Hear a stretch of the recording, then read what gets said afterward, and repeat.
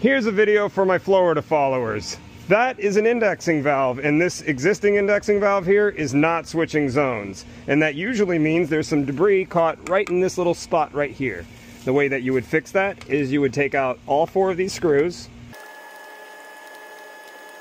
Once you get the screws off, you can pull this little top hat looking thing off. Don't lose your screws. Lay that off to the side, and then you can pull your cam off. Now this cam's only going to come off under one of these slots right here, and there it is. As you can see, there's a slot right there. That's how that cam fits onto the shaft there. Once you get that out of your way, place your hand over the hole, open the water source. In this case, it's a valve. We'll go ahead and do it this way. And then turn it off. And once the valve closes, then we just want to make sure that everything's twisting and turning and bouncing up and down like it's supposed to. Then we'll find that slot in our cam, stick it right back over there. We want to make sure the numbers are facing up. That's very important.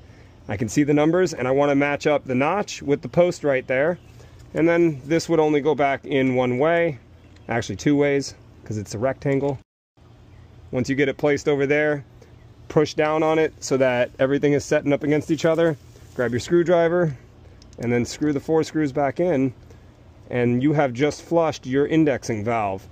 The reason why I'm doing it on this site and not immediately changing the indexing valve is because the customer has actually agreed to upgrade this to electronic control valve. So we're going to install 6 Irrigation 205 valves here to replace this indexing valve.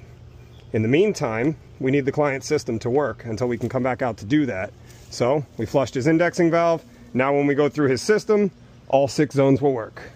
All right, on to the next one.